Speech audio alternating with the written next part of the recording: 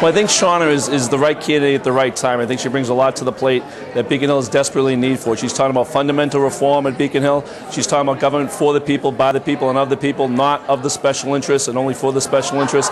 I think it's something that the state really is hungry for, and like I said, she's the perfect candidate at the perfect time. Shaunna is not an insider. Shaunna is not a lawyer. Shaunna is a small business person. Shaunna is raising a family here. Shaunna is paying her taxes and trying to do the very best she can for both her family and for the citizens in her district. Shaunna brings fresh ideas to the table. I think she brings open-mindedness, though, as well. She's not politics as usual. She's fresh. She's a breath of fresh air in Beacon Hill, and she's so desperately needed in these difficult times with people from all across the spectrum, be they Democrat, Independent, or Republicans, are finally getting together to say enough is enough. Shaunna is somebody that understands that the taxpayers' interests need to be represented, which has been something that has not been happening for a lot of years under the current representative. Shaunna comes to us with a great background. She's a mother. She understands the issues around children.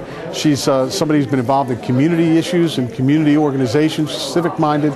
She's very principled and somebody that really believes that government belongs to the people and that they need to get it back. So she's going to be somebody who will work hard to make sure our interests are represented and not be concerned about political party or partisanship, but rather about doing the people's work.